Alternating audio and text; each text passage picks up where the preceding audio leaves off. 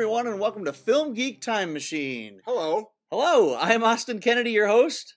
I'm Tim Kaiser, the other guy. That's the other guy, the other host, co-host. Yes, this is the podcast where I have a time machine, and I'm a film geek, so what does a film geek do? Goes back in time to see movies to random years. So That's what a film geek does. Well, if a film geek had a time machine, they would do that. Yes, and they were a psychopath. Well, I mean, I have fond memories of watching movies in the theater, and I still love going to movies in the theater. Yes, I have fond memories of my family members who have died in the past, but no, let's not go visit them. Let's go to a fucking movie. Well, we don't want to cause a paradox, so we can see them through a window. I just want to look at my grandmother. Okay, well, maybe next time we go back to whatever in the 80s, we can do that. Yes, we'll go to New Richmond, Wisconsin in 1987. Well, this time we're doing February 25th, 1993. It was a Thursday, and again, this is Minneapolis because we're from Minnesota, so we chose the Minneapolis paper. So this year, we were both alive, so I was 16. And you were... This was 93, you say? 93 February. Yeah, 93. I was 16 and a half. 24. 24, okay. So I was actively seeing movies. Like, I was already a film geek at this time. So yes. I was seeing a lot of movies. There were still a couple movies that I haven't seen. So I wasn't a virgin. No. Oh, in 93? 98, 93. I had felt the touch of a human female. I actually wasn't either at this time. Oh, well, the la-di-da. When I was 16, I was, so quit your fucking gloating. Here we go. Looking at the paper, so I have the paper held up, and we'll tell you what's out.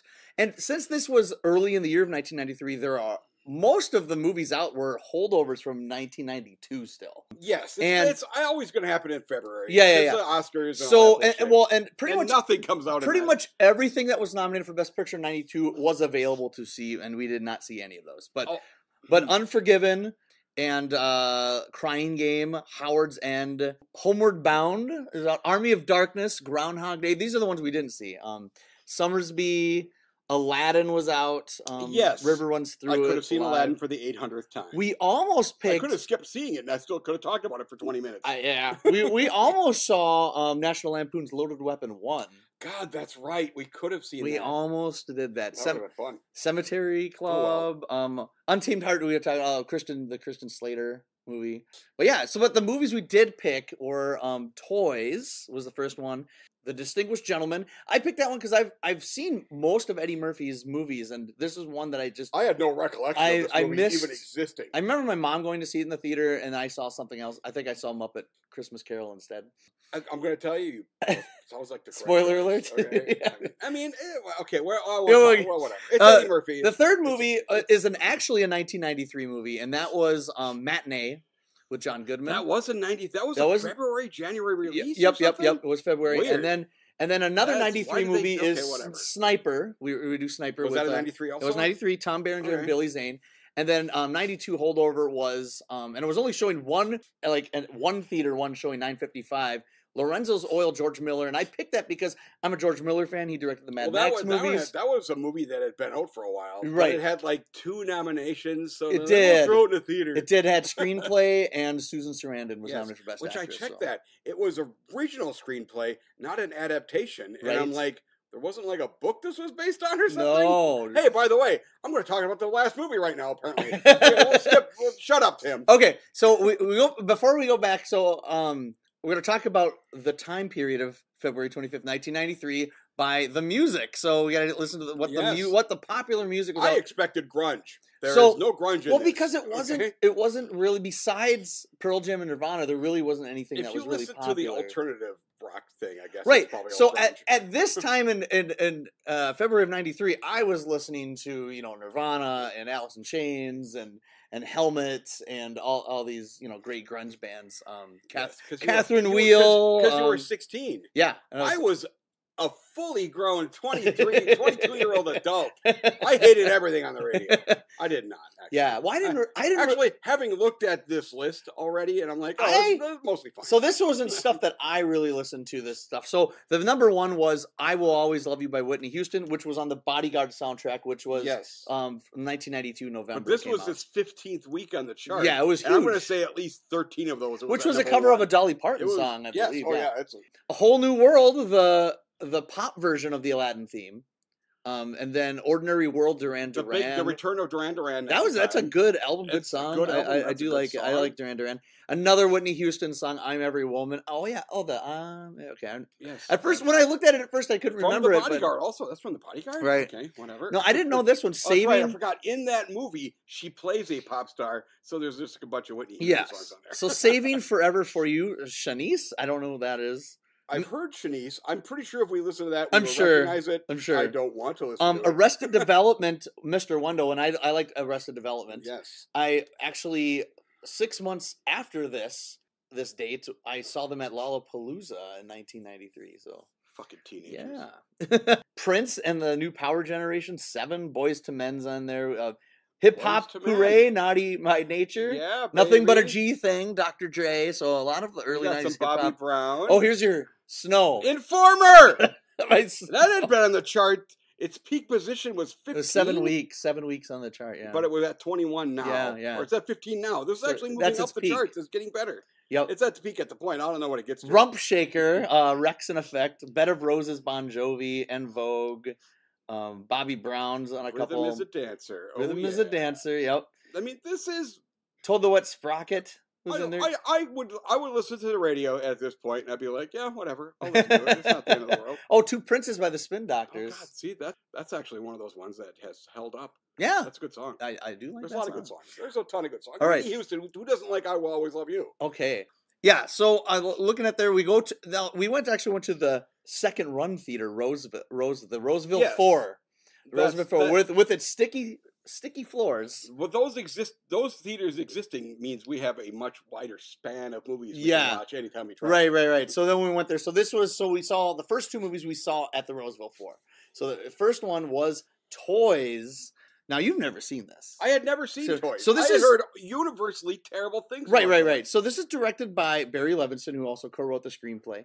Now Barry Levinson directed Rain Man. He won Best Director for that. He directed Good Morning Vietnam, his first movie, Diner, The Natural, Young Sherlock Holmes. Sherlock Holmes is real fun. Yeah. Avalon was the movie he made right before this. I would like you to continue to name movies that I like more than I like this movie. So Toys. So I saw this movie when I was 16, and I have slightly different opinions about now. But when I saw it back in '92, I was, a different, unique person. You still were bald. I did. No, you actually had. No, I had long hair. So I didn't really fit in high school. I got made fun of a lot, and this movie kind of spoke to me for its uniqueness and how different, and it's okay to be different. I'm sorry, Austin. Yeah. So your life must have been a miserable I hell. actually saw this movie 3 times in the theater. Wow. And it's an initial release. You are a psychopath. So Toys it's kind of a hard movie to explain. It stars Robin Williams. It's a hard movie to watch. It's even the production design. No, it's beautiful. Okay. Right. Here's the positive.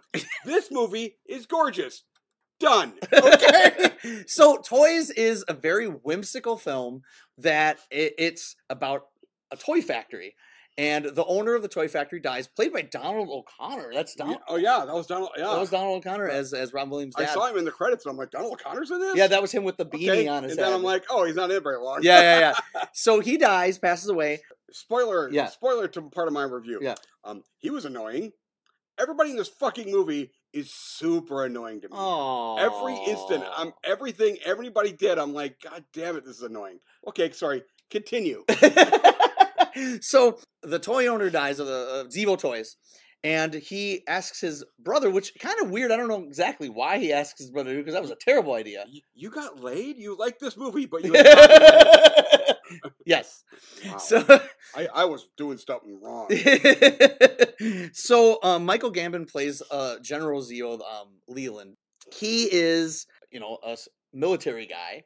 And total the exact opposite of his goofball brother who owns the toy factory. His brother gave him, and it was like, that was like some stuff where it's like, oh, I'm going to give this to you because blah, blah, blah. And I'm like, I could already see this is just some elaborate bullshit plan so that his son ends up with it. Yeah. So Robin Williams said, he's not really ready for it yet. And then Joan Cusack is his daughter. So that's Robin Williams' sister. What happens is the general takes over. And of course, since he's military guy, he finds out what there's leaks, so he puts the security system, and he puts his son, which is Rob Williams' cousin. It's LL Cool J plays. He finds out there is such a thing as industrial espionage, in a toy, and he gets a full hard on. Yeah, he gets so excited. It's like, oh, military-ish. Yes. I love the military. Right. But now he wants to make war toys, and they never made war toys because, as Robin Williams says, he thinks war domain's the domain of the small penis. What? So he's like, we never made war toys. But he does make other horrible toys that makes me want to scream and rage repeatedly. Well, the toys are kind of like the old-timey wind-up toys and stuff like that, which is... But also, I mean, okay. But he also makes like hand buzzers and shit. Oh, yeah, the novelty stuff. And there's a scene in this where he's talking with his uncle, and he offers him the eggs or whatever. Yeah. And deviled eggs.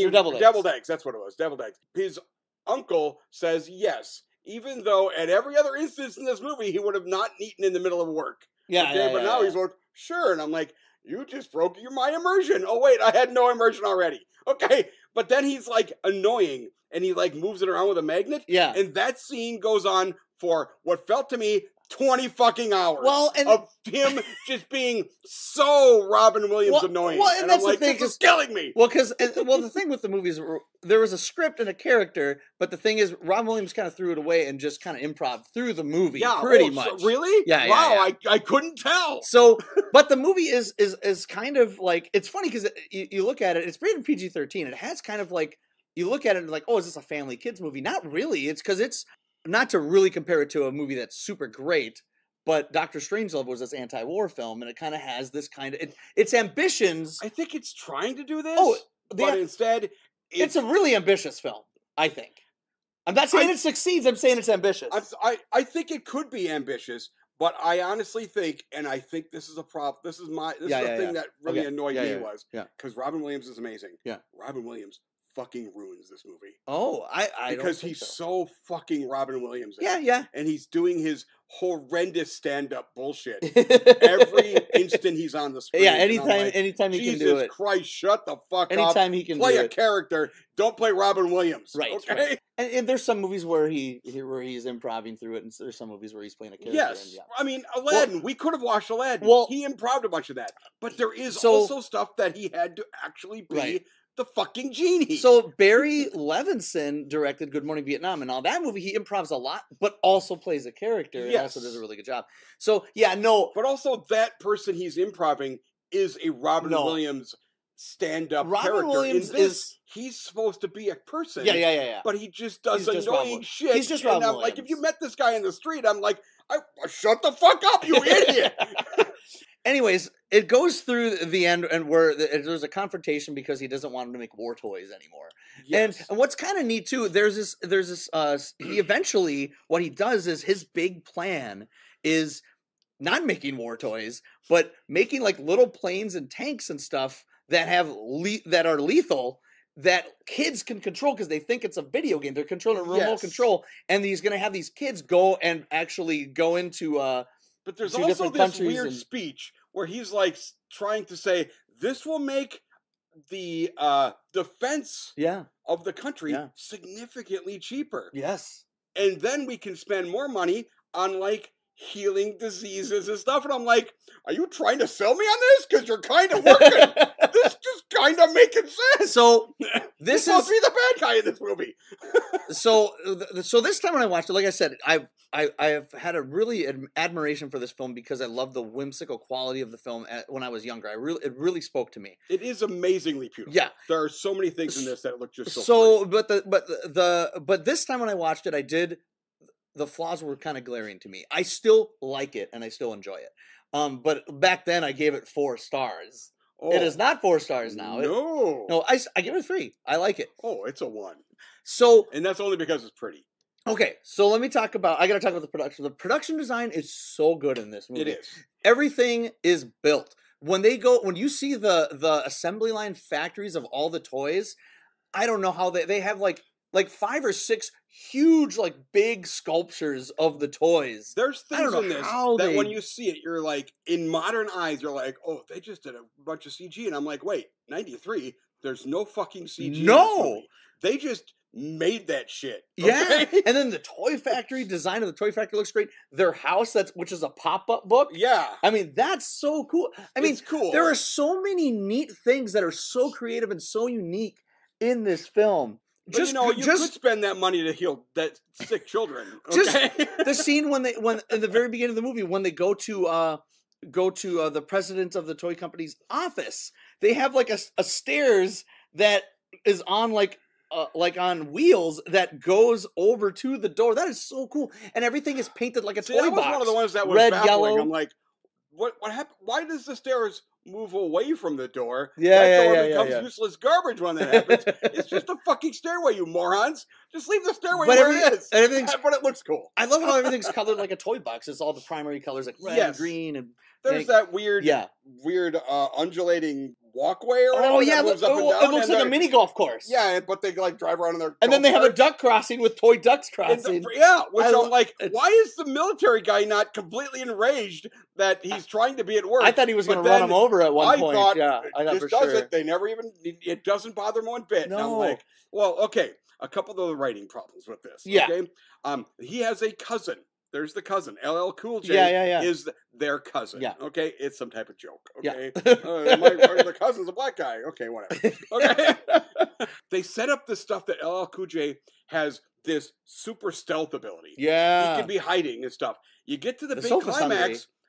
He doesn't use that at any point in the fucking climax. I didn't even think about that. Yeah. Chekhov's gun, you moron! You can't put it in the movie and then not fucking use it. And then at the end of it, the big epilogue, he uses it again. I'm like, why couldn't you use that to save the day? Because he switches sides. Yeah. He was with the uncle, and then he switches sides because he finds out his uncle essentially got his mother killed. Yeah.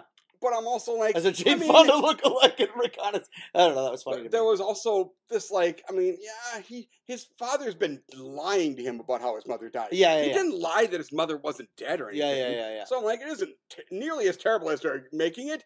His mother died in a like espionage thing. Yeah. But he doesn't tell his kid. I understand that's not great. It's not as bad as they're actually making it out to be. Yeah. His mother's still dead. Yeah. His mother didn't die in a car accident. Has died in some other way.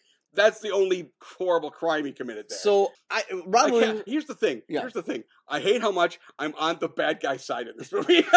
I will say this. So, the best performance. He's a bad guy. I like Michael Gambon. Michael Gambon is awesome in this movie. I know you said everyone annoys you. As General Zero, I loved him in this movie. He is great. Like they all annoy me. Oh, I loved his acting, and this is when I started really liking Michael Gambon. So then, when he was in other movies like Gosford Park, and then took over being Dumbledore, like he's Dumbledore in Harry Potter 3. Oh no, he's great. Here's the thing: this movie is filled with people that I actively know are amazing. Yeah, and then in this movie, they just fucking suck. Okay. LL Cool J is actually pretty good in this. I think he's good. Acting role. I like Joan Cusack in the movie. She's okay. She's okay. She ends up being a robot and stuff. So it's just pretty much kind of tries to explain why she was that way. Yeah. I'm like, can you explain why Robin Williams is this way? So no, he's just a monster. Well, Joan Cusack, I think her performance is almost like the director said, "Okay, act like Drew Barrymore in E.T." Like, it was just like, she kind of acts like you're 3? Yeah. Is that what it is? Yeah. Because she kind of is, Well, and I like it when, the costumes are great in this too, because she wears clip-on clothing, like large clip-on clothing with like the plastic hair. And she designs the doll's clothing, until What's-His-Face cancels it. Right.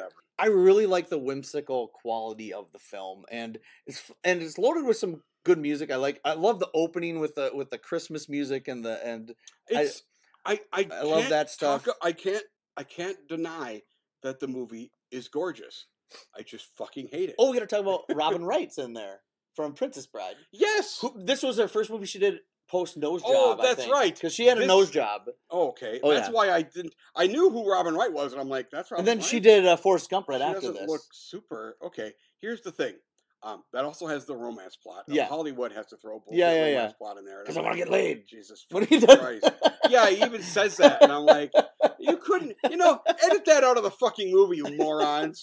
But that doesn't work. That was funny to me. Drive up on a woman and then, because she was like biking and he's like in the car. Yeah. And then he offers to give her a ride. And she said why. She says no. She says she doesn't want to do it. Yeah, yeah. And he just keeps pressuring her until I'm like, fuck you, Robin Williams. You are a garbage human being. I hate that in movies. I also got to talk, is a small cameo. I love Jack Warden. Jack Warden shows up as the old General Zemo, who looks like an animatronic. I don't know how he does. He does. But he shows up real. How old actually was he? I'm gonna say he was 70, maybe. But God, he looks like he's 912 years old. He was 70. He didn't die until fucking 20 years later. 25 years later. He was 72. But they made him look like he was 100 years old. I mean, I think he was infinite. He was immortal. But he's plays the grandfather, but he's military, just like Michael Gambon. Yeah. And the first scene when he's asking him, like, Dad, should I take over Zemo Toys? You can't understand anything he says. And it's, to me, I thought that was funny. He's just like, but my guess was like, you know what? In Vietnam one time, one of my men tried to frag me, and he goes like, big cock. No, frag me. That was funny to me. Like, I don't know. I mean, here's the thing. By the time any of that stuff is gotten I'm already so annoyed by everybody. I'm just like, this is one of the things in movies. And if I'm getting rubbed the wrong way, I'm like, I'm gonna try. But boy, I'm not gonna have an easy time writing stuff in this that maybe would be cool. So, like, goddamn, I hate it. It's overly ambitious. It doesn't necessarily work all the time as a whole story, but as an experience for me, I love the whimsical quality. I love the imagination of the film, and that won me over. So I still have a fondness for it, and a lot of it, I will admit, is nostalgia for me. Because so I don't like it as much as I used to, but I still enjoy it, and I do give it a 3, and I like it a lot. I understand. Yeah. If I saw The Black Hole, I would have certain nostalgia. But that movie's terrible. No, I agree. I agree with you. No, I have nostalgia for it too, but I rewatched it and I'm like, this is really boring. It is. I was just annoyed right off the bat of Black Hole. This one. I've actively avoided watching Black Hole. It's kind of boring. With the floating robots. And stuff like that. Yeah, me too. I'm sure it's terrible. All right, so our next movie is The Distinguished Gentleman. Neither of us have seen this before. Nope, I didn't. I'm not sure I knew it existed. Although having looked at the poster, I'm like, I guess I've seen that poster. I think the day after Christmas in 1992, me and my family went to Mall of America, and they have a movie theater there. And me and my brother saw Muppet Christmas Carol, and then my mom went to go see this movie. And I think she was like, "Yeah, it was good." You know, I mean, I don't think she said much about it. It's Robin Williams. It's not Robin Eddie Murphy. I'm sorry, it's Eddie Murphy. It is a very Eddie Murphy movie. Yeah. So Eddie Murphy, and I'm. How are you with Eddie Murphy? Are you a fan of his stuff? I mean, is Eddie Murphy? I can like him. I can sometimes not like him. It depends. So at this point in his career, Eddie Murphy was, he's still a pretty huge superstar. He was recovering from Harlem Nights. Okay. Harlem Nights was a huge flop in '89. Which is odd, because I guarantee Harlem Nights is a better movie than this. Because it's Harlem Nights. I mean, maybe I would just be like, I've never seen Harlem Nights either. Oh, you haven't? So we'll travel through time sometime. So that was directed by Eddie Murphy. The only movie he directed. Maybe it isn't very good then. Yeah. His ego might have and then he did another 48 Hours, which wasn't very good. That's just a sequel. Speaking of Nick Nolte, we're going to talk about him later. So, but he first started. This was his 10th film as a star. Oh, really? This was his 10th? Yeah. So he did 48 Hours, which I love. Was that the first one he started? Yes, 48 Hours. Beverly Hills Cop. Then Trading Places. Trading Places was after 48 Hours. Then Beverly Hills Cop. Best Defense. He has the little cameo in it. He's But boy, he's on the he's on the poster. Yeah. He might as well be a star because that's how they got people in theaters. Well, he was an afterthought. They threw him on after the movie was done. They're like, oh, let's put him in the movie, and it's bad. Anyways, The Golden Child, Coming to America, Beverly Hills Cop 2. It's just like any other movie star, though. There are the hits and misses. Golden Child, nobody thinks about. It's okay. I saw it when I was younger. He's awesome in it. Like, he's fine in it. He's good in it. His improv in that movie is great. Nobody brings it up when they talk about Eddie Murphy. No. Nobody brings this up either. No. Coming to America is, I think, a really, really good movie. Oh, yeah. It holds up really well, I think. So, yeah, but this one, right before he did this, he did Boomerang. And that was kind of a comeback because that was actually a hit. Boomerang was good. Yeah, so that was a hit. So then he was kind of riding off of that now because Harlem Nights was a flop, and now Boomerang kind of brought him back up, and now this was his follow-up to that movie. And this is directed by Jonathan Lynn, who earlier this year came out with My Cousin Vinny, the director, did that. Oh, what? The director of this What? did My Cousin Vinny. That's Jonathan like Lynn. the third best movie in world history. My Cousin Vinny. I haven't seen it in a long time, but I like it. Yeah, amazing. yeah. Joe Pesci's great in it. Marissa Tomei. Wow. Wow, I want to like this movie more. Yeah. Whatever. What is so? This is a political comedy. So Eddie Murphy plays Thomas Jefferson Johnson, who is a con man, and the movie starts off with him conning this guy who's a kind of a political influencer, a guy who like funds stuff. Yes, because he's not an actual political person, but he funds things. He's a whatever he is. Investor. So he runs kind of like a fake phone sex operation where he'll catch people and then he'll like blackmail them. Like, I'm going to show you that I'm going to tell your wife about it. Well, but he doesn't show up and say, I'm blackmailing you. He is a full con. He acts like he's like part of the FBI or something. I'm the Vice Squad. And he's going to arrest this woman who was going to blackmail. But then but you're still going to get essentially blackmailed by me, right? Okay, because you don't want to go to trial because then everybody's going to know about this thing that happened, right. And blah blah blah. It's actually interesting, really interesting premise for this movie. I think so. Yeah. And James Garner, he's only the beginning, but actually that's part of the interesting premise. That's how he gets this movie. The Eddie Murphy character of Tom Jefferson Johnson, whatever. Johnson. That's right. His name is Johnson. Well, Jeff Johnson is James Garner, and so he is political. He dies during sex, heart attack. James Garner in a sex scene. That was crazy. Yeah. So it was he's banging his like a secretary or assistant. Yeah. So anyways, he has a heart attack and Eddie Murphy overhears like, wow, I'm in the wrong business. I should be being a politician and doing graft. Well, he gets this idea of using name recognition of Jeff Johnson and using his middle name, Jefferson, to be Jeff Johnson, to run for Congress, to be a congressman, to get be on the chair. Which I'm like, since he's a con. This is the ultimate con. Character died very shortly before the election. Yeah. And he was not going to be on the ballot anymore. Yeah. But if you just put your name on there as Jeff Johnson, but apparently don't put a party affiliation because his party was like the Silver Foxes or whatever. Right. So he just gets in, which I'm like, that legit might work. So so he gets in. He's loving it. He's getting some money, but then he meets a lawyer or something played by. Was she the a girl? lawyer? I thought she was just that girl's mother. No, not that. No. She's the love interest. The love interest is what I'm talking about. Another movie I just have to throw love. Yeah, that was kind of. So they throw the love interest in, and as he's conning people and stuff like that, he ends up. Well, he becomes friends with Dick Dodge, played by Lane Smith, and he's kind of it was a power and industry or whatever was the committee that he was on. And one of the best scenes in this. Yeah. Is when Eddie Murphy was having a meeting, I think, with that guy, and he's asking him what side of each issue he's on, and he doesn't know, and he goes, well, if you're on this side, I can get you money from them, if you're on this side, I get you money from them, and he just randomly picks sides, and he's just like, cool, money, okay? Yeah. He just doesn't give a shit. Right. I'm like, this movie, it's got its pluses. So then what happens is this little girl and mom come to the office, they want to speak to the congressman. And you find out this girl has cancer because they have like a struggle and her wig falls off or whatever.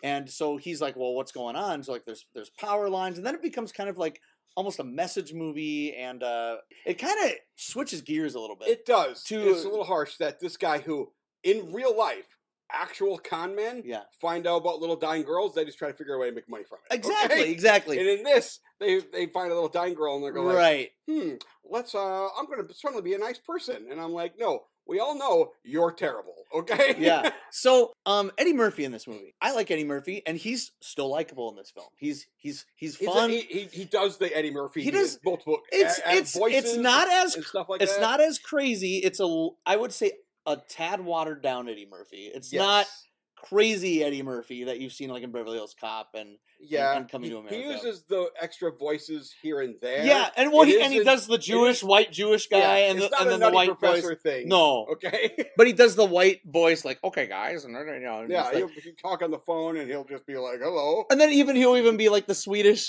sex phone operator, like, oh hello, like that was that's right. So it was kind of neat to see him. He's Eddie Murphy in it. Yeah, and Eddie Murphy is a talented motherfucker. Yeah, no, he's good.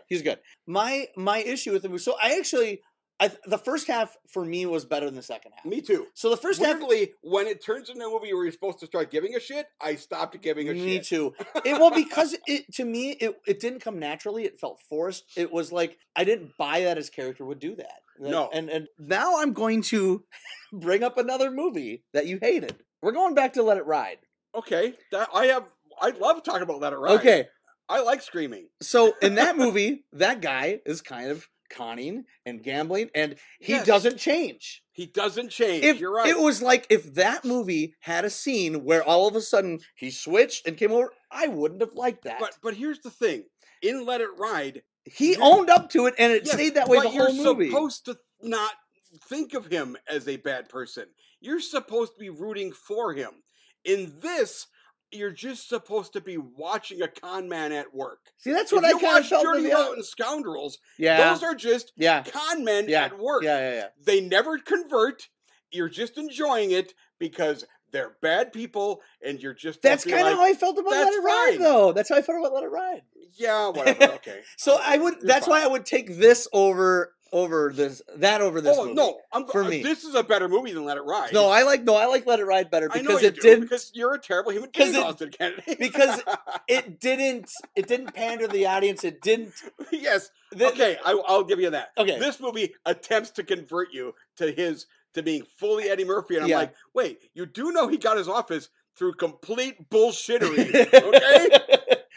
Yeah, so it kind of contradicts Nobody actually itself. Voted for the Eddie Murphy character in this movie. Okay? No, it kind of contradicts itself. And then you get the Charles Dutton characters in there as the father, and that was kind of shoehorned. He's the preacher, the father. Oh yeah, okay. I like Charles Dutton. Here's the thing: he's great. There, some of the side characters, his crew, his sister, I wish cousin. I wish they were more fleshed out. She's the Latino guy. And, the woman who plays the sister is on Abbott Elementary now. Oh, okay. Interesting. And Abbott Elementary is a really cool show. Okay. It's really good. Yeah. But obviously she's 30 years older. She's not playing that character anymore. But no. And when I saw her, I'm like, holy shit, I know her. I like her because she's cool in that. And I'm like, okay. So maybe that was one of the things. And I'm like, oh, cool. I get to watch her and do a thing in a movie. So maybe that's why I'm like, I mean. She was good in the movie. This movie isn't terrible. No, it's not. It just isn't good. It's mediocre. It's mediocre. It's a 2. I give it a 2 out of 4. It is kind of the first of 2 movies in this where once they talk about certain medical things in this. Okay? Oh yeah. And if you do research on it, you're like, well, that's just bullshit. Yeah.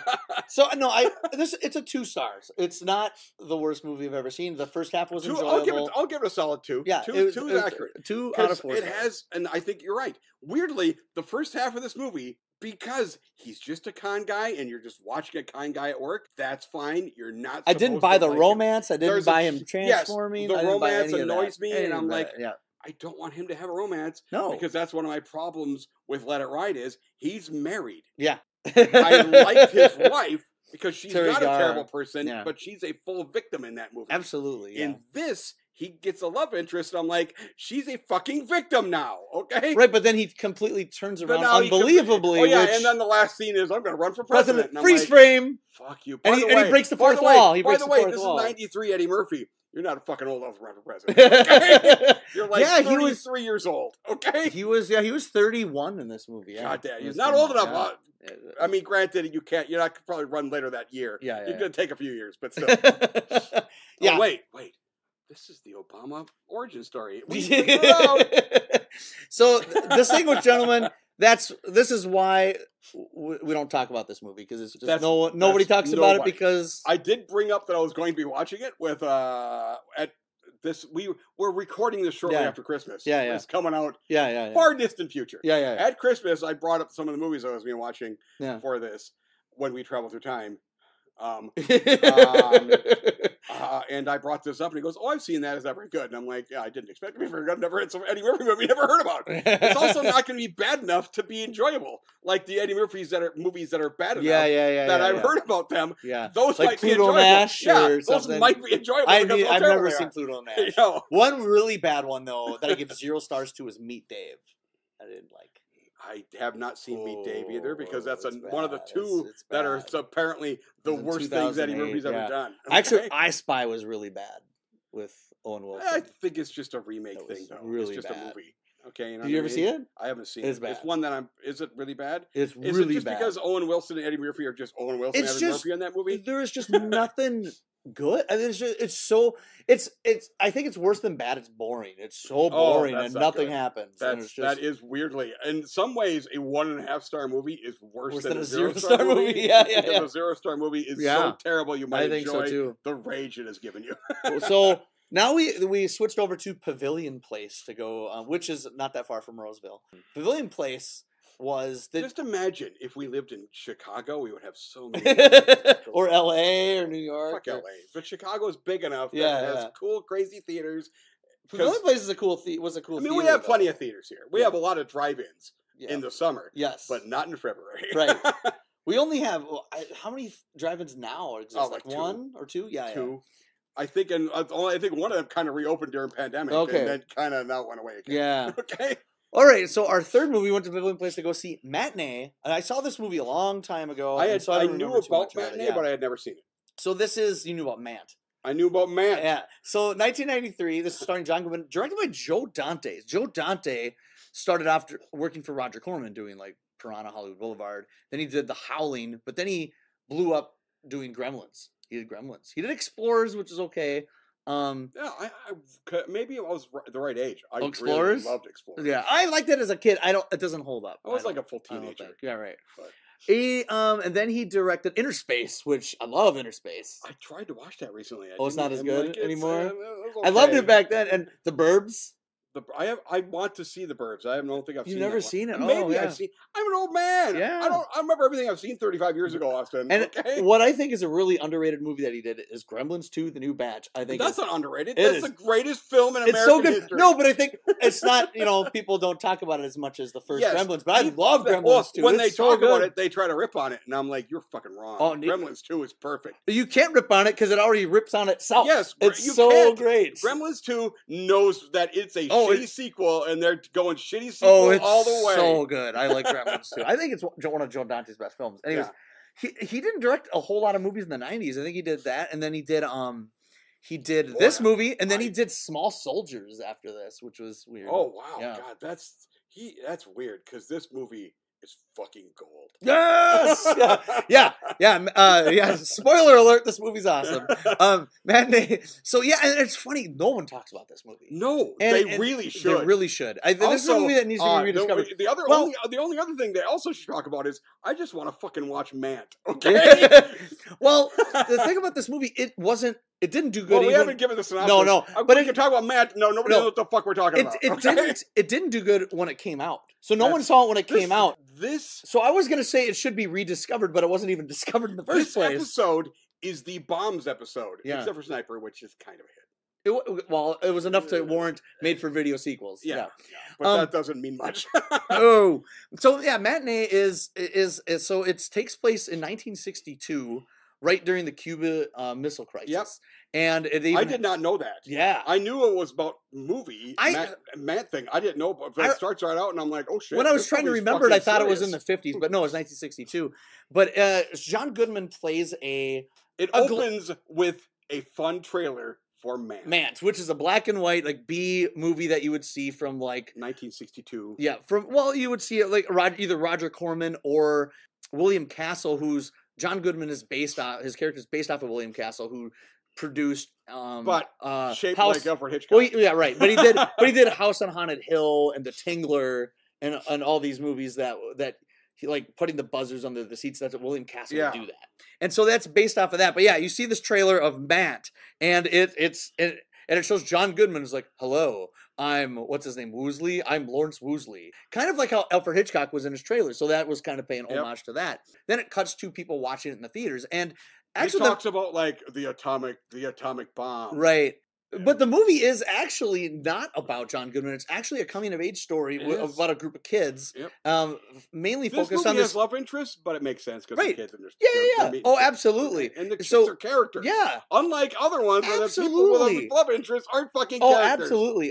Gene, played by Simon Fenton in this movie. He's like a middle school kid. They live on the military base his dad's in the military. He is trying to fit in, doesn't really fit in, but then once these kids think that, know that he's on the military base, they want to know what's going on with the Cuban Missile Crisis and stuff. So like, hey, your dad's on a ship? Oh, cool. They want to know what's going on. And then they also think it's cool that he knows a lot about monster movies. He's obsessed with monster films, and he has all the you see like monster magazines that they probably, for like the prop person for the movie, probably got to get all the old movie stuff with with like Christopher Lee on the cover, and he kind of uses those movies to torture his brother. yeah. But I think he genuinely likes them though. He has an interest. He's a love for those movies, and I think it's great. And but then of course it's coming of age story. So they see girls, they're like, ooh, we gotta ask him on the date to go to the movies. And then so one of the other friends wants to ask this one girl played by Kelly Martin, who was in the show. God, what was the show with Hogan Corky? Family? No, with Corky. Obladi. Life Goes On. Life Goes On. It was the Life Goes On. Okay. Yeah. So it's Kelly Martin. She plays that main love interest of the other kid, not Jean. The other Jean's other love interest, the girl that's kind of like the one that was protesting for the bomb shelter when they were doing the bomb raids, the duck and cover. She was on the Mrs. Doubtfire. She was the Robin Williams' daughter in that. Okay. Oh, yeah. She was. Yeah. Okay, I'm like, I know a bunch of these, but they're kids, and I can't. Yeah. So there's that scene. Let's talk about that scene. At one point, there is a bomb drill. Yeah. And they're duck and cover. Yep. Okay, and she's like ranting and raving how this wouldn't do anything. Yeah. We're all dead anyway. And I'm like, I think this might play differently now. She's kind of carrying this. Okay? Yeah. She's kind of anti-masking it. And I'm like, I understand in reality it doesn't do anything. But nothing's going to do anything. Right, it's a fucking bomb. At least give you false hope is the only hope you're going to get. Okay? Right. But she was a nonconformist at the time. Yes, and so I think that's what it was trying to do. In the movie, she's actually, she's not a hero. She's just another character. Yeah. John Goodman's character is bringing his movie Mant to this town, to Key West, to preview it. It's a preview screening. Yeah. So in Key West, and there's another producer coming who could possibly buy up the film to see how it plays, how it previews with the audience, to see the reactions of it. And we find out that John Goodman, who with his girlfriend played by Kathy Moriarty, who's always leading lady as well. Kathy Moriarty was also in Raging Bull. She was the love interest in that. Who's got the lowest voice I've ever heard on a woman? Kathy Moriarty. So you mean she hot? Smokes? No. She looks great, but she sounds like she's had a lot of. She had a sexy voice though. A lot of cigarettes in the voice. But anyways, God, I loved. Let's just say. Because she's the nurse during the screening. Yeah. Okay, well, we'll get into that. This is the way I do things, people. You just talk out of order. I talk out of order. You're out of order. I'm out of order. But in the screening, which you're about to talk about, yeah. She plays. We're now talking about. Yeah. She's the nurse because you have to sign a form in case you're going to have a heart attack during the movie. Yeah. But she even says it's all some 10-year-olds have heart attacks. They recover fine. She's like, they're not going to die. But you still have to you have to sign this thing. And then another kid shows up. Hey, nurse, I hurt my arm. Yeah, whatever. He goes, I cut my arm and it looks pretty bad. And she's like, that looks terrible. Next. That was so funny. That was really good. Yeah, it was great. But anyways, he's bringing the movie there to preview. So the whole thing's leading up to this because Gene, the kid, wants to bring his little brother. I'm like, we got to go see Mant. And we're trying to get dates for the thing. But then there's another subplot of Kelly Martin's ex-boyfriend. Oh yeah, is an older guy out of high school dating a middle schooler. That's kind of I don't think creepy. She's middle school. Well, I can't tell ages. We're old men. Yeah. But anyways, so he's kind of like a beatnik, kind of, like greaser, whatever. Yes, but he writes poems. Yeah, and you finally get to hear like one poem, and like that's fucking terrible. But so he's really jealous, like stalking her. So he, goes to the kid and he's like, "If you take her out, I'm gonna kill you," kind of thing. So there's this whole drama of like he stands her up, but he's just scared or whatever, and then she gets mad when she finds out. Yeah, he makes up some other thing.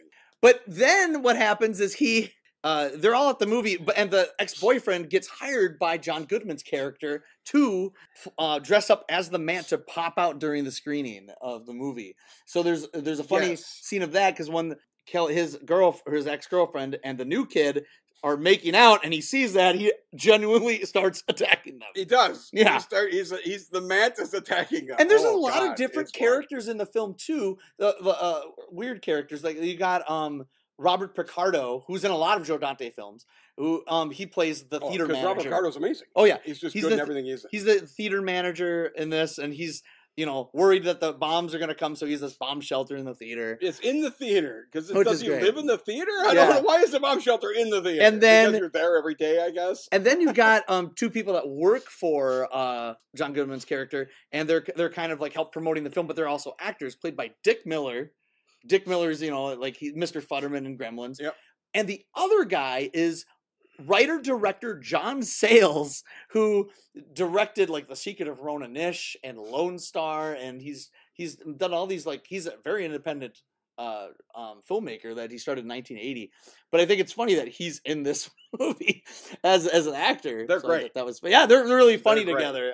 Because the thug, the greaser, doesn't seem to have greasy hair, but greaser. Okay, he pickpockets them. Yeah, but they knew the whole time. Yeah, they immediately mug him and get their stuff back, and they are legit intimidating, scary. They're great in the movie. Good. Those guys are awesome. And then there's also a little relationship between Gene, the main kid, and John Goodman, and they kind of like, because he's just like, hey, I saw those actors that you had earlier doing like this protest thing. That's not real protest. That was actors that you hired. And he's like, and at first he's trying to bullshit and was like, no, that worked for me. And then he's just like, okay, whatever. I'm not going to try to fool you.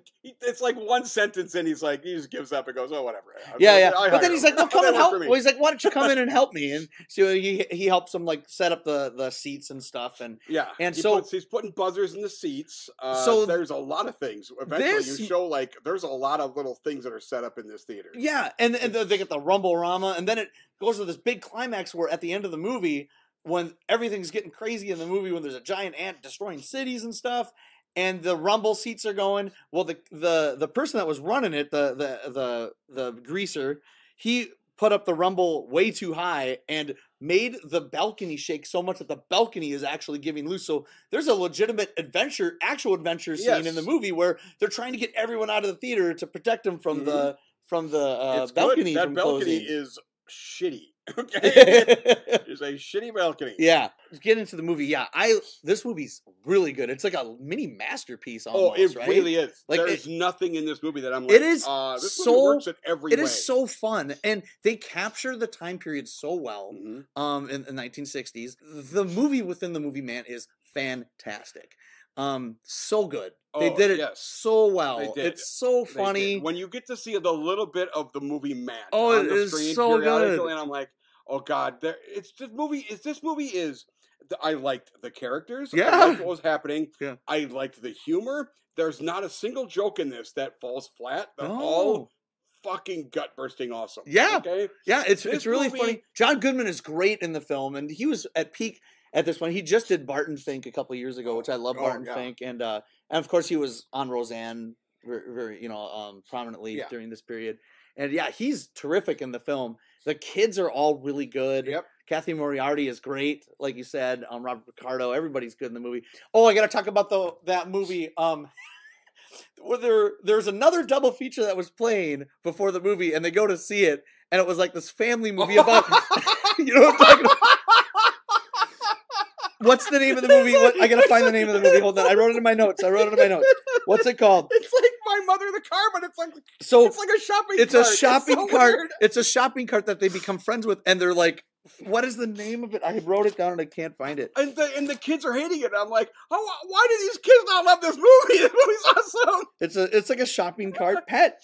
Shook Up Shopping Cart. That's what the name was? That was the name of the movie. Because one of the mothers says, take your brother to go see the movies. But this movie is blah, blah, blah. It's like, whatever, just go see it. Yeah. They hate it. And I'm like, they walked out of it. Yeah. That little bit I saw that movie looks fucking amazing. Yeah. It looks so much fun. Like they're getting mugged or something, then the shopping cart like comes and saves them and like hits the thugs.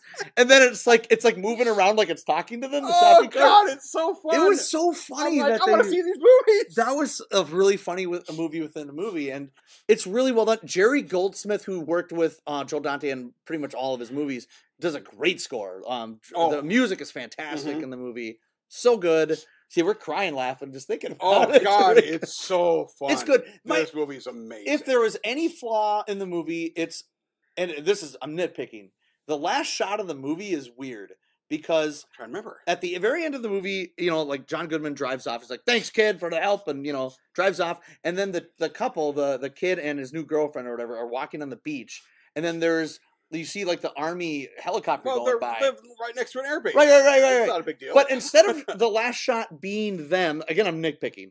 Instead of the last shot being them walking on the beach, then it cuts to a close up of the helicopter, just and then it goes to credits. Why was that the last shot and not the kids in the sunset? I don't know.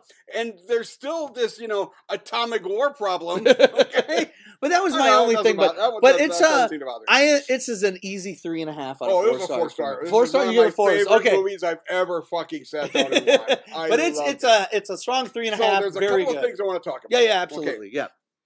I have seen The Room at a midnight showing in Chicago, which is similar. I mean, it doesn't have rumble seats or anything. Yeah. But it has the full spectacle of people doing stuff. Yeah. And you have spoons and stuff. Have you ever seen The Room in the theater? Not in the theater, but yeah. But you got these plastic spoons, whatever they're spoons on the screen. Because that movie's nuts. It doesn't make any fucking sense. No, it doesn't make sense. But it's amazing to go see a midnight showing. Right. I highly recommend it. Okay. But the other thing I've seen that is surprisingly similar to what this Matt thing is, I saw Terminator Salvation at the Mall of America, and they had it in these moving seats thing. I saw that. And that's the only reason why that terrible movie, I kind of don't hate it, because I have fond memories of those things work pretty well. It was called the D-Box. It was called D-Box. Is that what it's called? Yeah, I saw Clash of the Titans, the new Clash of the Titans. Oh, really? And I saw one of the Final Destinations. Final Destination? One of the Final Destinations in the rumble seat, in the seat. That doesn't... It wasn't good. That doesn't make sense. At least Clash of the Titans has action scenes. Yeah, it had the Pegasus flying scene. There's not like actual action scenes in Final Destination. No. There's just pure like a kid dies. Yeah. That's not an action scene. No.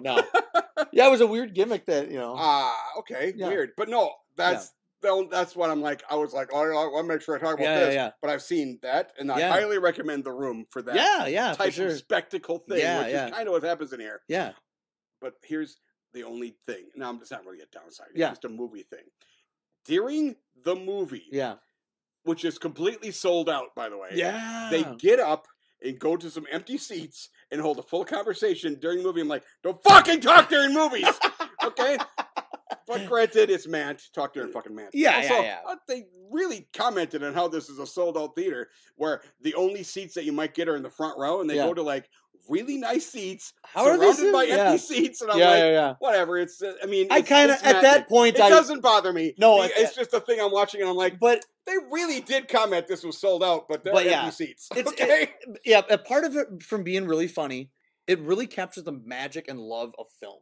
Oh, it does. Joe Dante, you can tell, has an affection, especially like in Gremlins, all these movies that he makes, Piranha. He loves B movies. He loves cheesy movies, but not in like I'm going to make fun of them. Like, I think he has an actual affection for these films.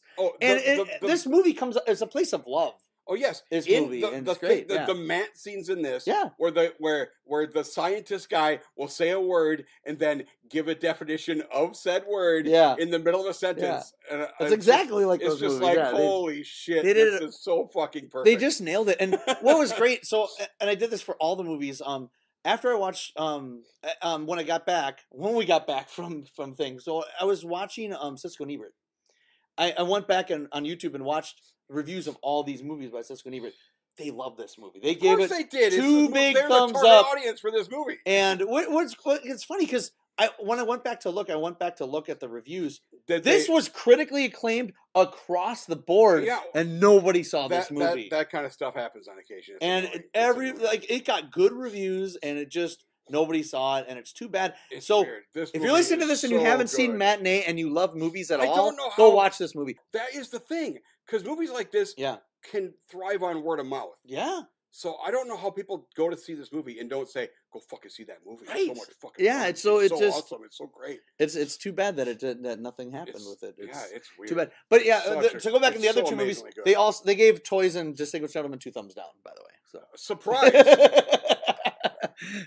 But now we're on to the movies where I don't know what other people's reviews will be. Okay. So Sniper is the next movie. 1993 it came out. Stars Tom Berenger and Billy Zane. I know Tom Berenger because it's on the posters. I did not know Billy Zane was. Yeah. So there's the poster. Tom Berenger's and big giant things on top. It was directed by Luis Loza, and he, before this movie, believe it or not, only made for video movies. This was his first theatrical film. The director, really? Yeah. I think this movie was an okay hit.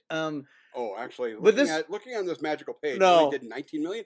All these movies bombed like shit. So this was his first theatrical film. All his movies went made for video before that. But this movie must have done great on video. It did, and he did 2 movies after this. He did. I don't know. Someone saw this movie and said, "Let's have him do the next Stallone movie," and they did The Specialist, which is a terrible movie. And then he directed. How much is that his fault? It's just during the Stallone time where you just put Stallone in anything. Yeah, okay? He was literally tricked into making Stop or My Mom Will Shoot. Yes, he was by Arnold Schwarzenegger. Awesome. But he also directed Anaconda. Anaconda is terrible, but the right kind of terrible. Yes, it is the right kind of terrible. But then after that, he did made for videos after that. So they did 3 theatrical films. Anyways, so yeah, this movie is an action movie, and Tom Berenger plays a sniper.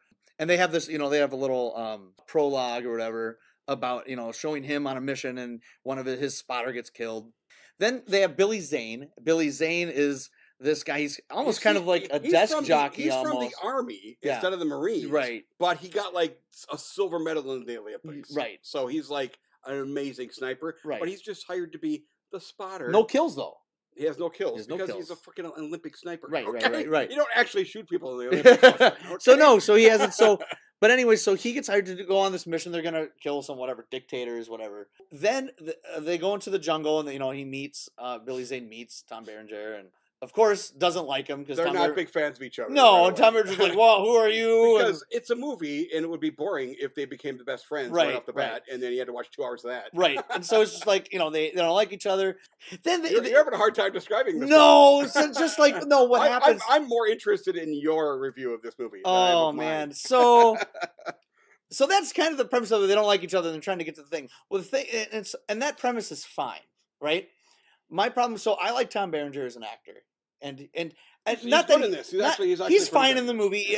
And not that he's the role he has to play. He plays it accurately because it's the only way to play. It's kind of one dimensional. You can't make one-liners. Pretty one-dimensional. Okay? Yeah. You're not gonna make jokes. So in a movie like this, where you're trying to have 2 people kind of pitted against each other, where they don't like each other, they really have to have chemistry. There really isn't. They do not have chemistry. They do not have chemistry. And I think the main problem is Billy Zane. He is not good in this movie. He's not very good in this. And he's just not a good actor in general. No, he's nothing special. No. And his best role is probably the sleazy guy in Titanic. Which, he's good. Tailor made for him, probably. Because he doesn't have to play a role. He can just be Billy Zane. Right. It was, so this, and his cameo in Zoolander is good. But that was the best thing he's ever done. Okay. Where he plays himself. He just shows up and he's like, "Can it, Zane?" But I'm just thinking of another actor that would be pitted against Tom Berenger, and that would just because it should have like a Training Day type of feel, right? It should. I guess there is that. That is another way to go. And but the problem is Billy Zane himself is already really good. Yeah, but he just can't bring himself to shoot people. Right. Which I'm like, am I supposed to not like that? Yeah. It's like a legit problem I myself would have. Yeah, me too, right. The problem that I have with the movie is the second half when they're getting in hairy situations and there's some action scenes and stuff and he can't still bring himself to kill someone. And Tom Berenger gets so mad and then they get to a point where they start fighting each other and trying to kill each other. It happens right at the end. It comes out of nowhere. And then it just goes away. Right. Well, and then Billy Zane actually takes the knife and legit dives it right at him, and Tom Berenger has to get out of the way, or he would have been stabbed in the head. Yeah. But also, keep in mind, Billy Zane legitimately tried to shoot him, but he was just out of bullets. Right. And I'm like, but then Tom Berenger is just like, I understand. Let's be friends again. And I'm like, what the fuck just happened? And then he's like, you know what? I'll sacrifice myself. You run away. Yeah. And then Tom Berenger, shoot that piece of shit and leave. So the last 15 minutes of the movie, Tom Berenger is being tortured. Billy Zane comes and saves the day, and everything's cool. Yes. I didn't buy any of that shit. No, none one of the best things in it though is his full torture is he's just getting his trigger finger string cut off. Oh, yeah. And I'm like, at the end of it, I'm like, is it cut off or is it just kind of fucked up? Well, I think it was a string. They put a string around it. They put a string and he was like pulling it tight and he's like screaming at the top of his lungs and I'm like, I understand it hurts. Okay. I'd be screaming. You'd be screaming at the top of your lungs. Well, you're fucking supposed to be this super war guy. Right. You literally live in the forest for like 3 weeks at a time. It's not gonna be great, but also here's the thing. Yeah. Right at the end. Yeah. Billy Zane. He sees that Billy Zane is there because Billy Zane is terrible at stealth. Oh, he's so bad. Movie. He's always seeing. You can always see him. Okay. Right. But he's like he mouths 2 kills, one shot, yeah. And I'm like, so he wants Billy Zane to kill him because he that didn't make any sense to me. What the fuck is going on here? Didn't make any sense to me. Yeah. It was very confusing. It was. So the absolute best sniper scene in this is the opening thing. Oh yeah, where they're sniping. Yep. They have the thing and all that stuff. Yeah. And then when they try to escape, the guys they show up early, and so they're trying to escape in the daylight, and he gets one of them killed.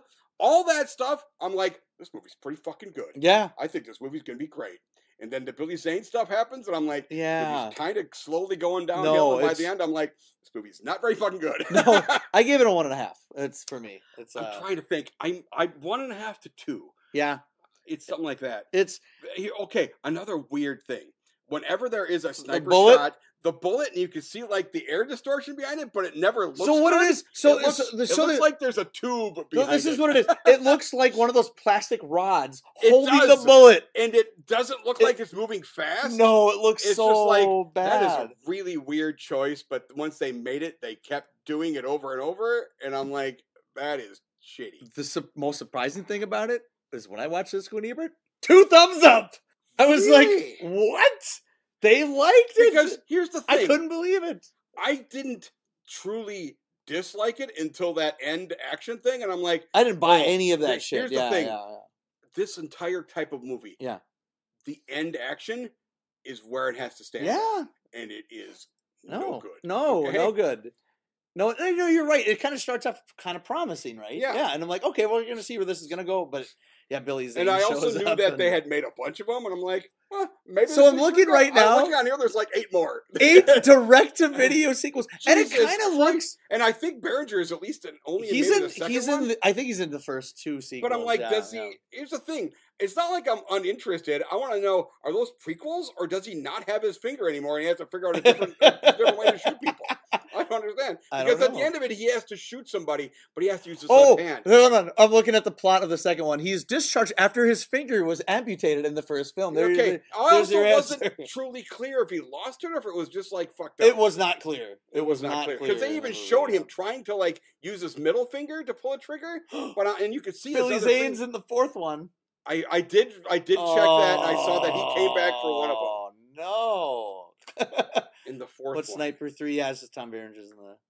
Wow. Berenger really kind of needed money apparently in the. He did. Yes, he did. Yeah, he stopped. He did a lot of made-for-video stuff. Weird. Ultimate Kill Sniper, and then after the Billy Zane one, I assume it's just people we never heard of. Maybe somebody else playing the Tom I guess it would be like character. Scott Atkins or something. Why do we care? I don't understand. Oh, Tom Berenger! Oh my god, he's in so many of these fucking movies. 2020. Oh my god, look how old he is in that fucking poster.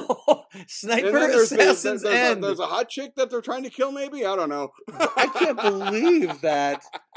That wasn't even the. That was watch these movies. Oh my god! There's not even a link to the last one that came out earlier. Oh, there, yeah, he's in. Billy Zane and Tom Berenger are in Ultimate Kill. Oh my god! 2017. What the hell? You're gonna watch them all. I'm not gonna watch any of these. But I did not know there was that long of a thing. I can't believe it. And it's not. It's funny because there are so many better movies that you could make sequels of. Why would you choose this? Well, here's the thing: the premise of a sniper, is interesting. Yeah. The fact that some of these sniper things, other than the weird air distortion that you can see, were like, those are actually kind of interesting. I liked that they have the accuracy of you have a spotter. You have a spotter. Yeah, that was cool. Yeah. He did mention sometimes you're alone, but most of the time you're with 2, and I'm like, this is all legit. At one point, during his interrogation, they ask him what he is. He goes, Lee Harvey Oswald. And I'm like, that's interesting and fun. This movie is not very good, though. No, and you just can't. These fond memories of a couple things. I'll go 1.5. You can't blame Tom Berenger for this movie. No, you can't. Like, Tom Berenger is the best thing in this movie. Absolutely. Yeah. But the rest of the movie is the worst thing in this movie. And it looks fine. Yeah, it takes place in like Panama. Yeah. Apparently, according to this, it was shot in Queensland, Australia. But I'm like, it legit looks like Panama to me. Okay. No, the locations look good. I've never been to Panama, so I assume it looks like Panama. All right, last movie. We had to drive all the way to Edina to go see. Oh my God, it was like forever. So Lorenzo's Oil was what we had. Lorenzo's Oil, a movie I had heard of. So this was only one. This is the only showing this day. It was 9:55, which is odd because this movie came out in September. It was December 30th, 1992. So it actually wasn't that old. This is a longish movie. So this is So the reason, like I said, I wanted to see it was George Miller directed it, and he directed the first three. All the Mad Max movies. He directed Witches of Eastwick. Was the movie he made before this. That Penguins Dancing movie. He made Happy Feet and Happy Feet 2. Babe 2, Pig in the City, which really great movie. I have never seen that one. That was Gene Siskel's last best movie because he died in '99. Oh, it's one Gene of those Siskel ones gave that number one. It's awesome. I've never seen Paddington 2 either, and that's I've heard those are supposed to be really good. Yeah. I've seen the first one. I don't know. It seemed very by the numbers. Paddington 2. But you saw the Nick Cage movie, right? Where they so they mentioned it again. Yes. But no, I've heard the Paddington movies are good. So no, I really wanted to see Lorenzo's Oil. Always. I didn't know anything about it, and I think when we started talking about it before we went back in time, and I chose this movie, you're like, oh, it's about the ALD, and you knew about the disease. I knew that they invent this thing for their kid, and it like heals them. And so here was my concern going in. I'm like, they're going to invent some bullshit in their fucking kitchen, and it's just going to be this nonsense. And then, but they proclaim it. No, there's like a shit ton of like scientists involved. There's like debates, and they're like doing research. And I'm like, oh, this is actually not nearly as annoying as I thought it was going to be, except for one part. Jesus Christ, what the fuck was Nick Nolte thinking? Okay, we're on the same page on this movie. Here we go. Okay, so Lorenzo's Oil, yes. Nick Nolte, Susan Sarandon. Susan Sarandon was nominated for this movie. Peter Ustav's in this too. Award winner. There's a lot of really good people in this. Yep. So the kid is never mind. This is the kid. So Lorenzo is a kid, and he's whatever, like 6, 7, 8. In the beginning, something like that. And his parents, played by Susan Sarandon. It starts off in Africa. And then they just sort of just go back to the U.S. Well, Africa, but you don't really know. That's just a setup for a character who shows up later. Right. It's just an explanation why they know this guy. Right. It doesn't really do that anything scene with the could have been cut out. That scene totally could have been cut out. Anyway, so the actual premise of the film, though, is this kid has this rare disease that happens really only in male boys. Yep. Passed through only by the mother. Yeah, I didn't know any of that shit. That was like... really weird. That was... And I'm not going to be able to pronounce that. It's ALD. ALD is what you're going to call it. You going to try it? No, fucking I can't say shit. That's exact. That was perfect. That didn't sound like you had marbles in your mouth or anything. ALD. So it's a weird disease where it affects the brain that's not getting the saturated fats or something like that. It removes... Well, here's the explanation in this. All your nerves have like a coating around them. Yeah. That insulates them. Yeah. And this gets rid of that, and then the nerve stops working, and it is in your brain. So you literally stop having a brain. Yeah, you are deaf, you are blind, you can't talk. It's worse than any prison you've ever fucking imagined. Yeah, it looks like awful. It's truly awful. Yeah, and the last name of the family is Odone. Adone. Some people pronounce it Adone, and he corrects them. Odone. But okay. Here's the voice you just did. Adone. A trillion times better than Nick Nolte's. So God damn, is it terrible. Well, the whole time, so they're trying to find a cure for their son, but they said 2 years tops. Your kid has 2 years tops. Yeah.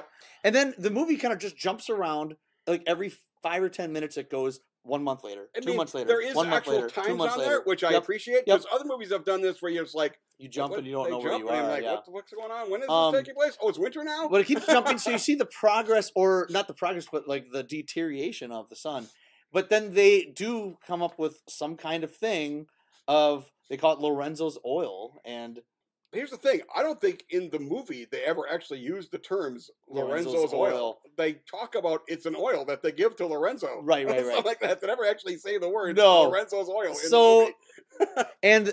and there's debate, is it actually helping? And they think it does. It's like a diet thing, basically. Because he's given a diet early in the movie. Mm-hmm. It's like, oh, you need to do this because he can't do this long chain saturated fats. Yeah. So you give him none of those in his diet. Yeah. You can have none. So he basically just eats noodles. Okay. Yeah. And apparently he's still getting the saturated fats because your body fucking makes them. Yeah.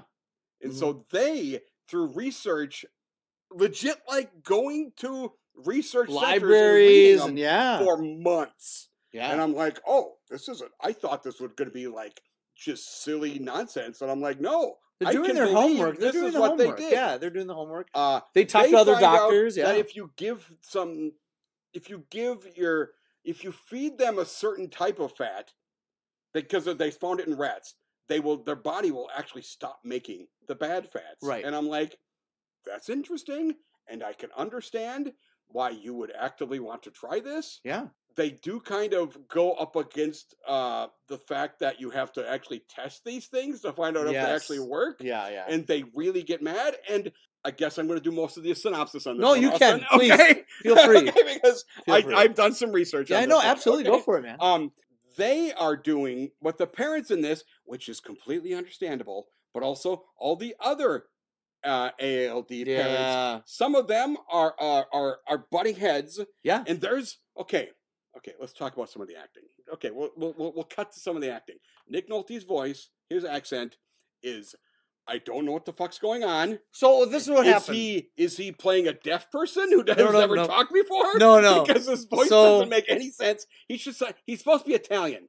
Yeah. He should sound like not Susan Sarandon's not though. No, he's an Italian person. He should sound like he's in the fucking mob or something. Okay, that's an Italian accent to my ears. And this he talks like he is a deaf person who has only recently. Did you notice right away? Because I didn't notice till his third scene.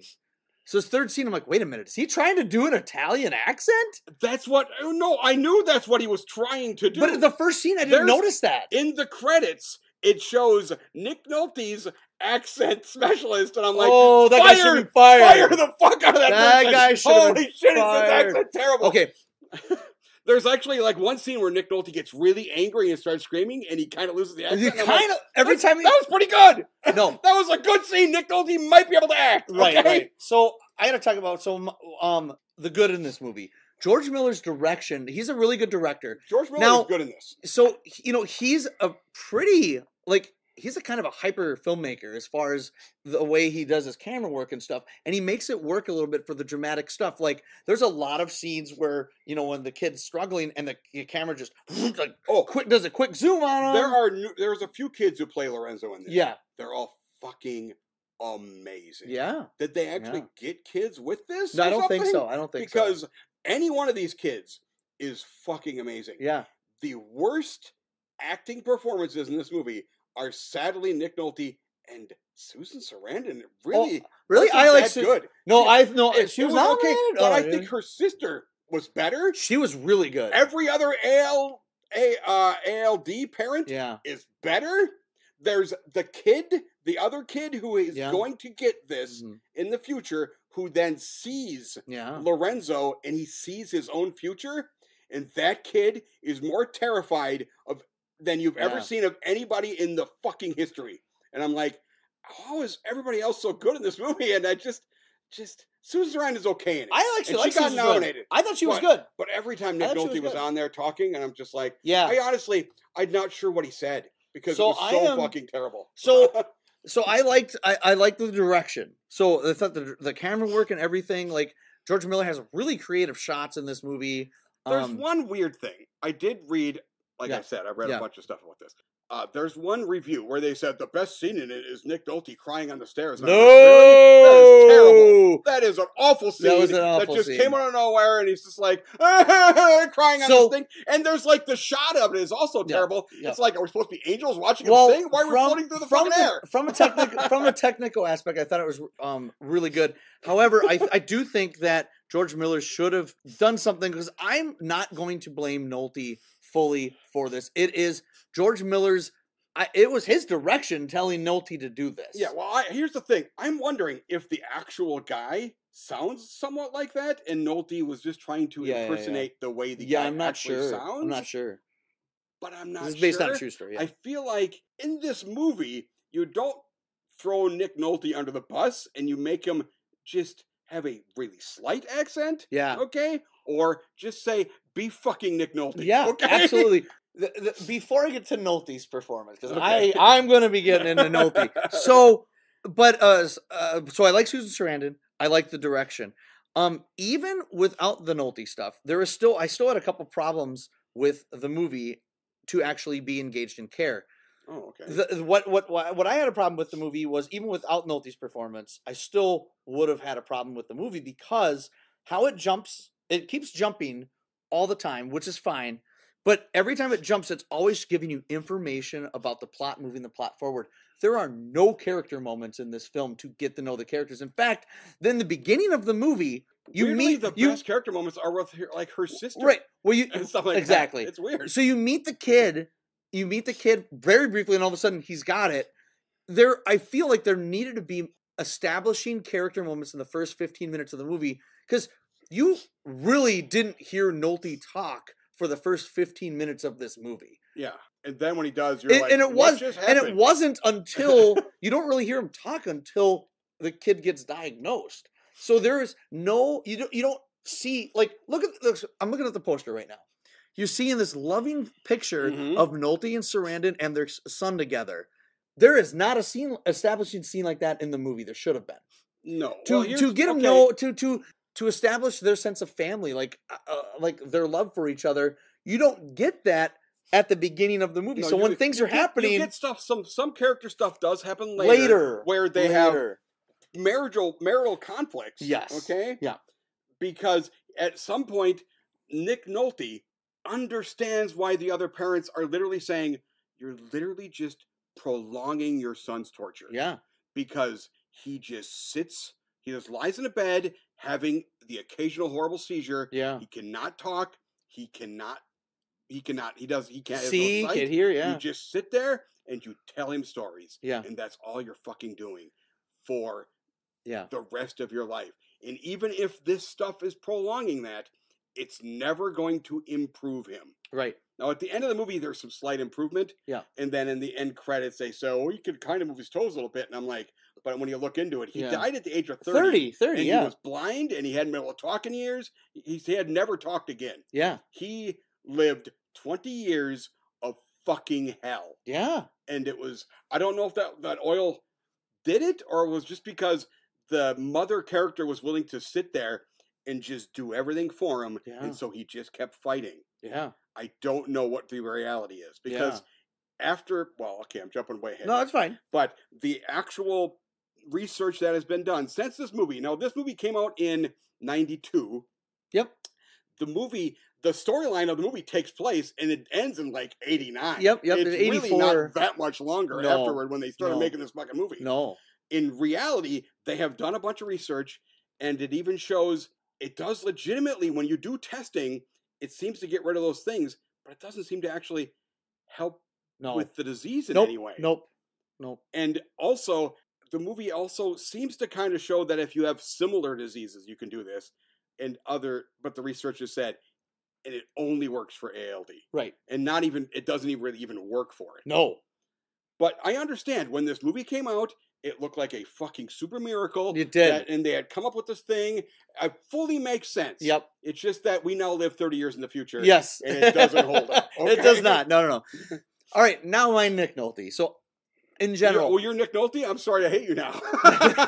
Nick Nolte's actually... I think he's one of the best American actors. He is. The stuff he's good in, he's good. Really like Nick Nolte. And like I said, there's that one screaming scene where he's really good. I'm like, God damn, why is he bad? I was really looking forward to this movie because of Nolte. Okay. I feel bad that when he started talking, so when like I said, I didn't notice. Screaming? It was like his second or third scene that he was talking. And I'm like, whoa, wait a minute. Is he talking in a? It's weird. His accent when he starts talking, we don't pick it out right away because it gets thicker. Well, as it goes the along, reason I'm like, don't you live in America? You're supposed to lose your accent. Well, the reason why you don't hear it right away because Nolte's got a very raspy voice. Yes. So he kind of talks like this. But so I didn't really hear it at first, but then he's like, Odone, and he talked like this. And I'm like, what? What the fuck? It is like, are you supposed to talk in the Italian? It is. What the hell is wrong with you, Nick Nolte?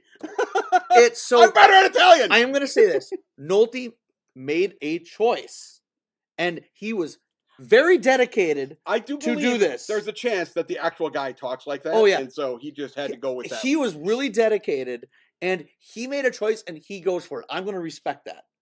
I respect that. It was so distracting to me that every time he talks, any scene, oh my God. I couldn't concentrate on the plot. I couldn't concentrate on what was going on. I could just hear him. And especially towards the end of the movie, when he was doing that thing, when he was explaining the actual, like, how it works on that blackboard. Oh, God. And he was like, and then we go over here. And then his voice got, like, in a higher pitch. The only reason I know any of that stuff is because that doctor said stuff. When he talked, I have no idea what the fuck he was saying. It was baffling. His accent was so distracting. And like I said, I can't say it was a terrible performance. I'm going to say it was a terrible choice. It was a bad choice. Really bad. And it might have been a George Miller choice. It might have been a Nick Nolte choice. It might be both of them. We don't know. It's not full. I'm not going to blame it fully on Nolte. I would somewhat compare this with the baffling choice in Dark Knight Rises, where you can't understand what the fuck Bane says. And I'm like, what the fuck is happening? Yeah. Just fucking fix this. And in Dark Knight Rises, it's worse because that's all voiceover. You could have fucking changed that 3 hours before the movie came out. Yeah. Okay, you could have fixed all that. Okay, and this, no, you're stuck with Nick Nolte when he was on the set. Okay, so very disappointing. Because of that, and the movie's 2 hours and. It says 29 minutes. It flew by for me. It was I actually kind of didn't hate the movie. I just hated Nick Nolte. And I also knew going in, I'm like, this didn't actually hold up. So because I didn't really care about the characters, because I didn't think they did a good establishing stuff early on, and Nolte's distracting performance, I really didn't like it. So I do give it a 1.5. Oh, okay. I'm going to see here. Here's the thing. The stuff that's good. Yeah. Which is weirdly everything that isn't the family, okay? Yeah. Well, the kid is amazing. Every kid's really good. But when you see other ALD families, when you see the scientist, even just that weird old guy at the end who makes the oil for them, weird, that was, I'm assuming, a thing that really happened. This guy came out of, or like right before he retired, he just had this, he said, sure, I'll try to make your super magic oil by removing all this stuff from rapeseed oil, which is now canola oil, by the way. Right. That's been renamed because of obvious reasons. I remember when he said that, I was like, huh? well, here's the thing. Nick Nolte does say the word rapeseed a lot in this movie. And I'm like, why is the only word I can ever understand him saying is rapeseed? So I was really looking forward to this one. So this was a big disappointment for me. Okay, maybe it's because I was going in expecting this to be they came up with this magical bullshit in their fucking thing, but no, they did research. They had to get a lot of fucking help. They had to go through channels to a degree. They just also fought against like any type of real testing, which I understand you want to save your kid. Yeah. But they actively get in arguments on a time where it's like where the doctors are saying this is for future children. There's nothing we can do about your kid. Mm-hmm. But if we use your kid in research, future children can be helped. And they get mad. You're not going to help our kid. And I'm like, your kid's fucking fucked. There's nothing we can do about it, okay? Right. There's nothing that can be done about it. But there is maybe a mild chance of future people. But you literally don't want to do real testing with your oil to find out. No. You just want everybody to start using it, which is the thing. When they do real testing later, it doesn't hold up. No. So I'm like, I understand both sides of this thing, which is weirdly like, I'm like, boy, I actually kind of like this movie, but goddamn, that Nolte shit is terrible. Yeah. Goddamn, it's so fucking terrible. It's literally, possibly, it's the worst choice I've seen in a character. Yeah. It was a long time. So I also had a hard time in a movie. There's a movie. I'm starting to come up with my stars. I'm not sure yet. No, it's okay. So, did you ever see Blood Diamond? I have not seen Blood Diamond. So, does he have a weird accent in that? Leo makes a choice. Yeah. To do a South African accent. Yeah. It is. I can't. It's so distracting. It's so. I can't say it's bad. It's just a choice that I did not like. And I'm just like, it's so. Every time he opens his mouth, I'm like, oh, he was nominated for Best Actor for it too. But it's really because that was at the point where he hadn't won anything, and they're like, we got to give him a fucking award eventually. We're going to nominate him every time he does anything that's what happened. Not literally killing people. Right. Okay. Right. Well, it sucked because the same year he was in The Departed, nominate him for that one. Not Blood Diamond. That was weird. But he wasn't the lead. He was the lead in Departed, I guess. Him and Matt Damon, yeah. Yeah, I guess. But yeah, this was really, really, really distracting, and because of the certain aspects of it, the fact that there's a conflict, maybe? I might go 2.5. Really? Okay. But here's the thing: this movie, if Nolte does it and is better in it, I'm going to give this like 3.5 stars. I have to fall off 1 to 1.5 stars. I will say purely this because of how unwatchable he is. I will say this: if Nolte just didn't have an accent, if he would have played Nolte, he would have been nominated. I think you're right. He would have been nominated. He's that good of an actor. He is good. No, he's awesome. He would have been nominated for it if he didn't have an accent. But he would have been Did he get a Razzie nomination? No, I don't think so. No, in fact, what does Siskel and Ebert say? So first of all, before I watched Siskel and Ebert, I looked up the reviews. It has like a 90-some% Rotten Tomatoes. Yeah. Every review that I came across were saying both Nolte and Sarandon are terrific. But they're fucking wrong. Then I watched Siskel and Ebert. They gave it 2 thumbs up. Okay, which I can understand. But Gene Siskel did go, Nolte is wrong in the movie. I didn't like his accent. And Roger Ebert said, I didn't like it at first, but I got used to it. Is what Roger... No, I never got used to it either. But Roger Ebert said he got used to it. Roger Ebert said, I got used to it and ended up really liking it. Because every time he talked, I couldn't understand half the stuff he was saying. Gene, there was no getting used to it. Gene is kind of on your camp where he's like, it distracted me enough that I couldn't stand it. However, the rest of the movie I liked. Okay. So he ended up recommending it, but he said, I don't recommend Nolte, but I recommend the movie. I think it's just weird because I went into this expecting to be really annoyed and really hating it. Yeah. And I'm like, it wasn't really that terrible. It wasn't like, it might just be a reaction to me like going, oh, that movie actually kind of did everything it should do. Yeah. Except for a couple of, like mostly the right at the end where he moves his like pinky. Yeah. And I'm like, why are you making him move his pinky? The pinky's like one of the harder ones to move by itself. Just move your fucking thumb. Yep. Okay, but whatever. Okay. No, but yeah, so I was disappointed. So what are you at? 2.5, you said? 2.5. No, that's Would you give it 2? No, 1.5. 1.5. Okay. It was so, I couldn't, it bothered me that much. It's mostly that there were parts where when Nick Nolte wasn't on screen, I'm like, this movie's pretty good. But Nolte, every time he was on, I'm like, whoops, this movie sucks. And it's also because he was distracted in the movie and also knowing the fact that he's capable of actually giving an Oscar-worthy performance. Yes. That was the frustration for me. It was just like, I know that he was able to do it. Fully understand. So that was it, yeah. So movie of the Matinee by miles. By a 4-star movie. Yeah. Matinee. The best movie up there with the best movies we've seen for this thing. I think so. Matinee is one of the better ones, for sure. Might be the only 4-star I've given. Did I give Lady Killers? Did I give that 4 stars? Yeah. It was between that and Lady Killers. For me, it's still probably Casualties of War for me. Casualties of War is good, but I had a couple of like... Sean Penn moments. Well, yeah, the Sean Penn. Although compared to Nick Nolte, his voice is fucking amazing. So never mind. Okay. Best performance, I guess. Best performance. Oof. I'm trying to think. Matinee is good, but I don't know if there's. It might be. I think it would be like the second, or the kid who played Lorenzo. Oh yeah.